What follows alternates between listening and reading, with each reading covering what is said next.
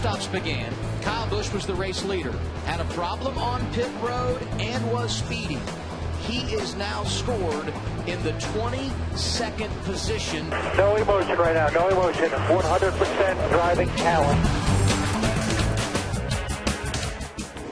And we're 3 wide once again. Trouble. And this time contact is made. Dakota Armstrong got into Cale Gale. Both of them straightened back out. Oh, he's turned him. And he turns him around and both go into the wall. The 98 of Dakota Armstrong got into the rear quarter panel to 33. You gotta apologize to the 33 there. I blew right front going in and flipped him. Didn't mean to get him there, but 3 just kind of dive bomb in to make it 3 wide. And, we kind of all got together there, but you know, it stinks, but I guess it's racing.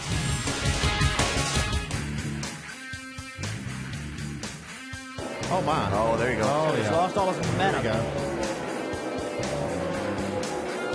Boy, look at Keselowski close on him. Okay, it makes sense That's now. why it looked like something was wrong. I mean, you know, the 24, every time you come to her, she doesn't know whether she's going high or low, and it looked like she went up, so I committed to the bottom, and here she came down. So it's not one of those deals. It's somebody who shouldn't be on the racetrack that has no clue what they're doing in the race car. She wants to be Danica Patrick, but she can't hold her helmet. So it's I don't even know who it is, to tell you the truth. Now the 11.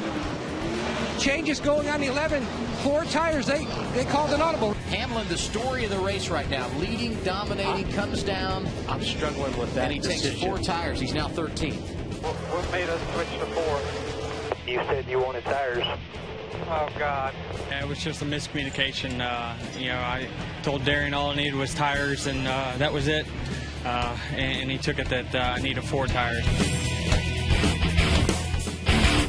Casey Kane down the back straightaway for the final time. He's going to get his 2nd win here today, and it's going to be his first ever at New Hampshire.